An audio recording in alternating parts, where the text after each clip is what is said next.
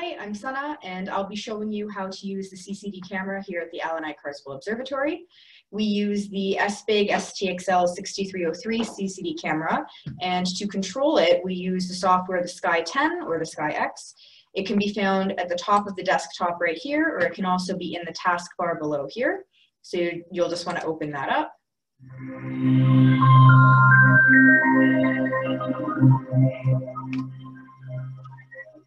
Now, when you log on to the skyX, you'll be in the camera tab right here, and it'll tell you at first the status of the camera is not connected because you're not connected to the camera yet.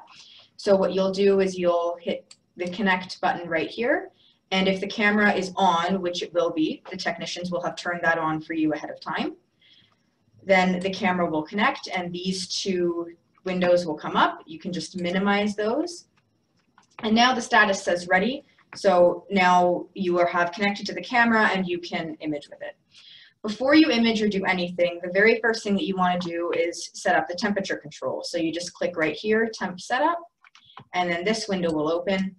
Right now the temperature regulation is set to off, so you need to click on, and then you want to set your temperature set point, which is going to be about 30 degrees Celsius below ambient.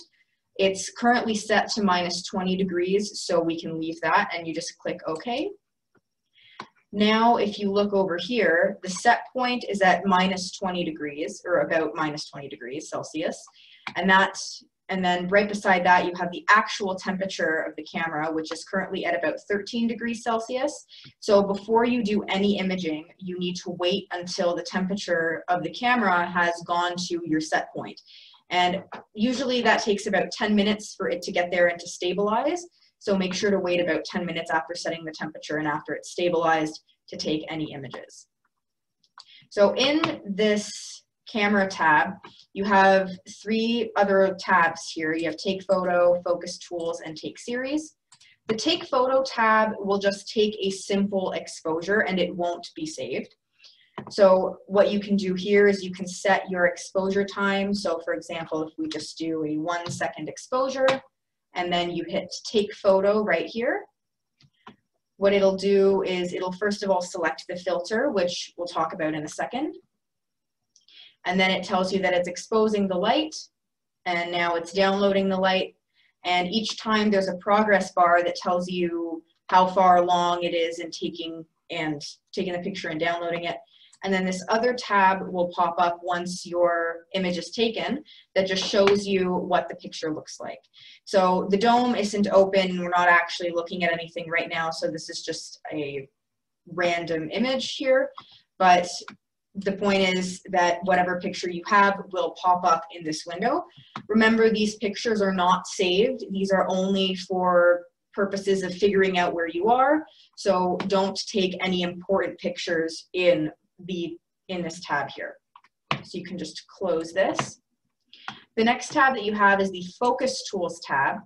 Again, this tab is not going to save your photos at all. So you would mainly be using this when you first open up the telescope and you want to see where you are, make sure that your star field is correct.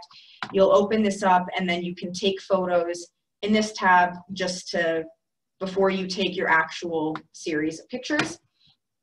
So similarly with the Take Photo tab, you have your exposure time that you can just set that here. So if I set this to 1 second again,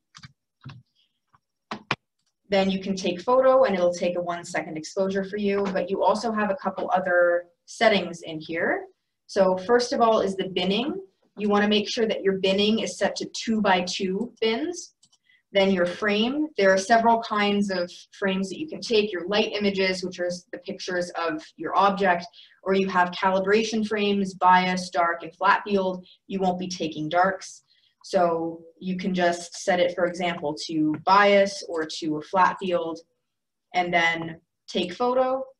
And this time when it's taking the photos, it's not just going to take one, it's going to take a series of pictures that will just keep popping up here. This will keep refreshing with your new pictures. So as you can see, the image will change slightly as it keeps taking them. The important thing here to remember is make sure that reduction is set to none. Sometimes if you're scrolling here, it could change that. So just make sure that you keep reduction set to none so it's not doing anything to your picture.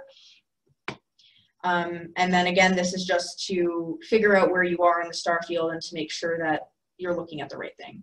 So once you've done that and you're confident with where you're pointing and that your images are good, you can just hit abort and it will stop taking the series of photos. Finally, the last tab that you have is the Take Series tab. This is where you're going to be taking your images. So before you take any images, you want to make sure that you're saving them to the right spot. So this auto save tab is found in a few different places. It's in Take Photo, it's in Focus Tools as well. And then it's also in the bottom half of Take Series. You can click the auto save tab and then this will come up. So what you want to do is save this to a good file location so it's easy for you to access. You don't want to put it in some weird part of the computer that you won't remember where it is. There's directories set up on the desktop. So for 2070, for 3070, and for 4270. So if you're in 4070, you'll click on the 4070 or 4270 section, click New Folder, and then the recommended way to save these is based off of the date.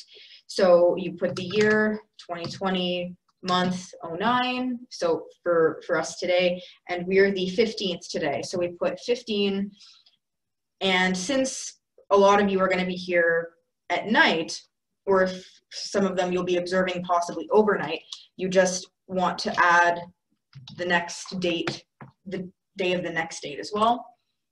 So you'll select this folder, and that's where it will save it. Always make sure that automatically save photos is checked. If it's not, it will take pictures and not save them, which is you obviously don't want. You want to bring this sequence number down to 1. And then the file name prefix, you'll set that as the name of your object. So if you're observing, say, the Crab Nebula, you can just put M1. And all this here, right here, shows you an example of how it will save the file name. So there's your file name prefix. It'll tell you what filter you're saved in, your light images or flat or bias images. And then it even has the exposure in here as well. So then you just click OK, and that will save it to the correct folder. The other thing that happens in the Take Series tab is you can set everything that you need in here. So the exposure time, you'll be setting this in seconds. So if you want to take a bunch of 1 second exposures, you can just put 1 second in there. Make sure that the binning is set to 2 by 2. Then again, the frame here, you can set to different calibration frames. Filter, none of you will be observing with the ND2 filter. So you'll either be observing with the red, green, or blue. So we can just set this to red.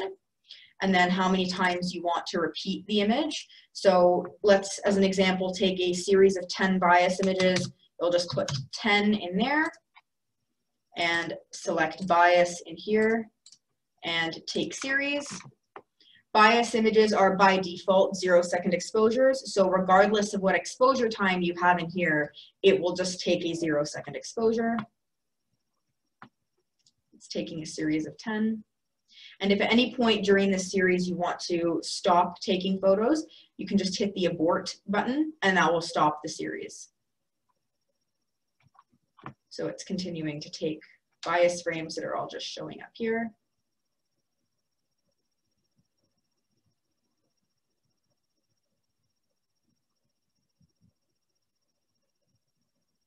And it tells you in the progress bar how many images are left that it has to take. Right. So now if you have to use different filters for your imaging, you'll go over into the filter wheel tab. You can set the filter here, of course, but then there's also another place that you can set it over here if you want to take images in Focus Tools. There's no option to set filters, so you have to come over to filter wheel. The camera is by default connected to the correct filter wheel, so you don't need to change any of that. The only thing that you need to do is select the right filter. It'll tell you what filter it's currently at. So it was at the red filter, so that's where it's currently set. So you can just click on the red there and go to visible or green or to the blue filter and just hit move now. It'll tell you at the status there that it's moving the filter, so you just have to give it a second. and then it's ready, and you can go back to camera and to focus tools and take any pictures that you want. Okay, so that is the CCD operations at the Allen Carswell Observatory, and there are other videos on how to operate the telescope.